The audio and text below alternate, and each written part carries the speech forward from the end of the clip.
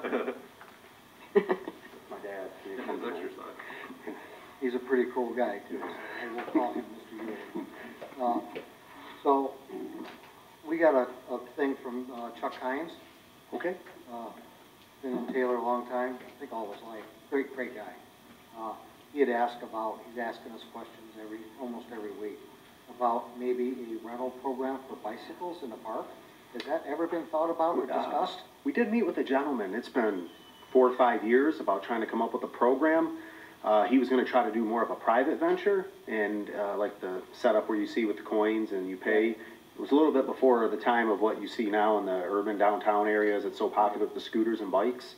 But since then, it's not been visited or really looked into, no. Okay. He thinks it might be a good idea, and I didn't think it was a bad idea.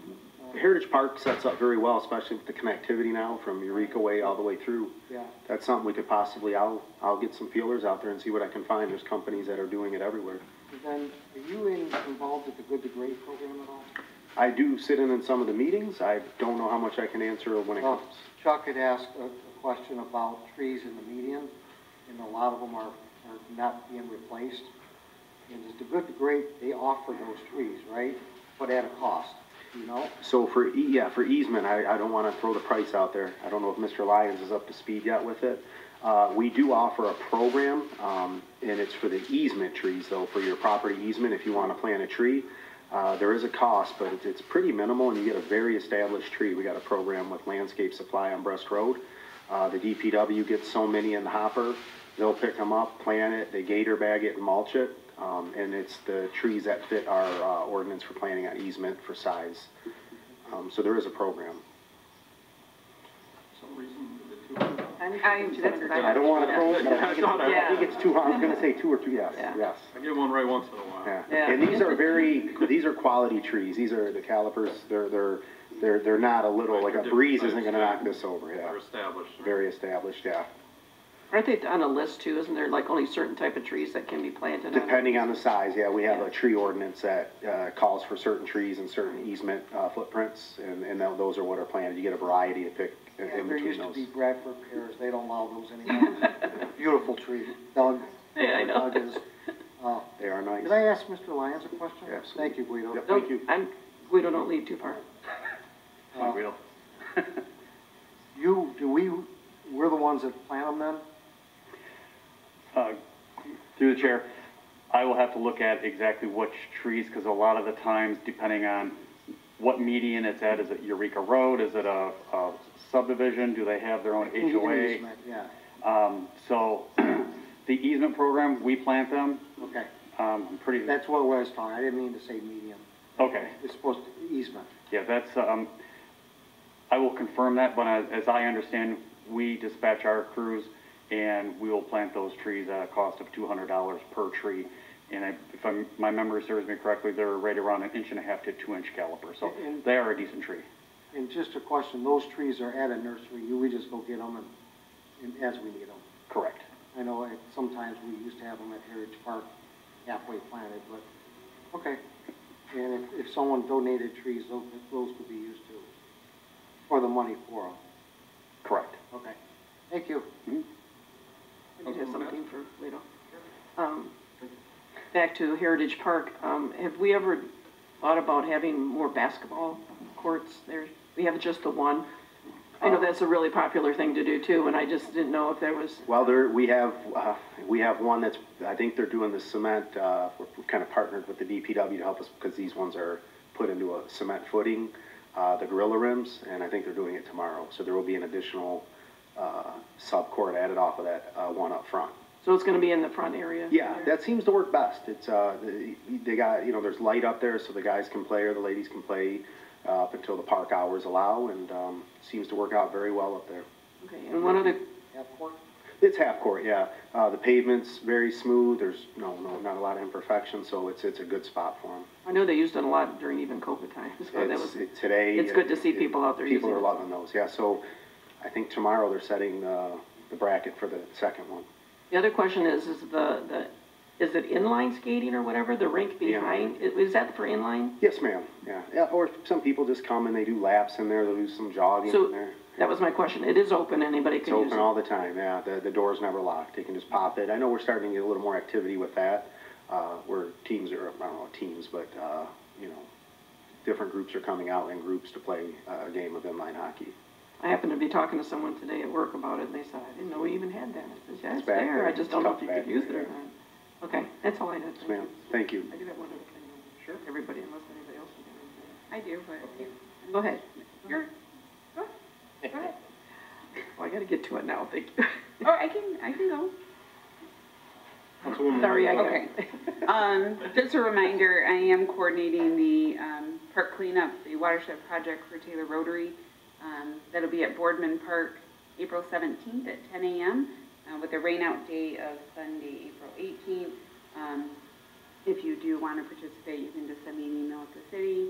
And then, I'm probably going to steal, this is probably Caroline's, but it's, you want National Library Workers Day? Oh, no. Oh, okay.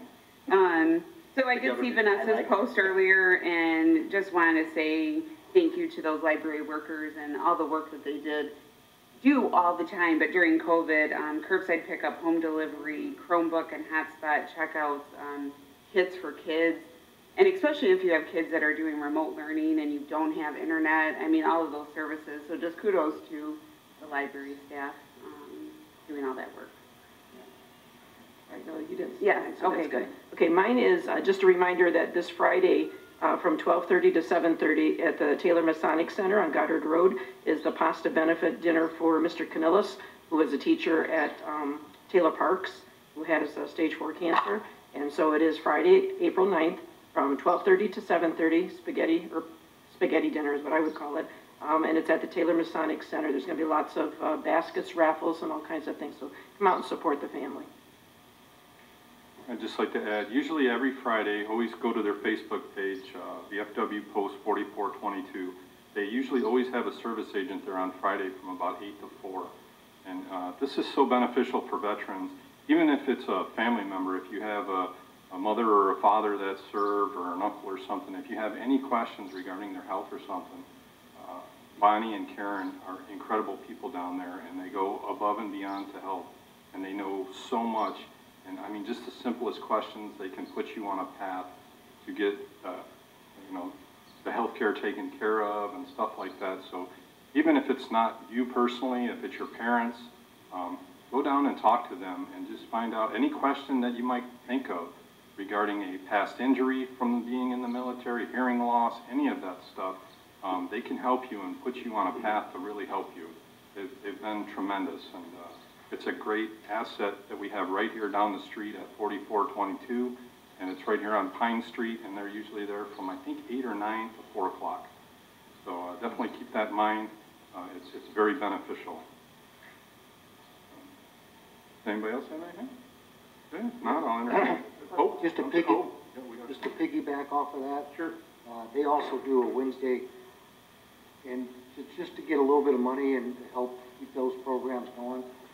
This Show me the Wednesday, money or something? no, it's a little The dinner. Oh, the dinner, yeah. little dinner. It's Or tacos. tacos tomorrow, or no, Coney's tomorrow. Oh, right. So it's $5, and it helps with those programs. Well, I grew up on Matador Tacos, so some people don't. But if you like Matador Tacos, Lynette was the cook there forever, who was my neighbor across the street. She does the tacos on Wednesdays, so I like them. Clerk Bauer. Mr. Chairman, something from the clerk's office. First of all, a reminder that petitions to run for local office are due on Tuesday, April 20th by 4 p.m. We still have packets available, and it's 150 signatures. We recommend, though, turning in a buffer. A lot of times people will sign, they're not registered, or, you know, there's some problem. So make sure, you know, to turn in some extra. 300 is the max we can accept. Okay, off to my public comments.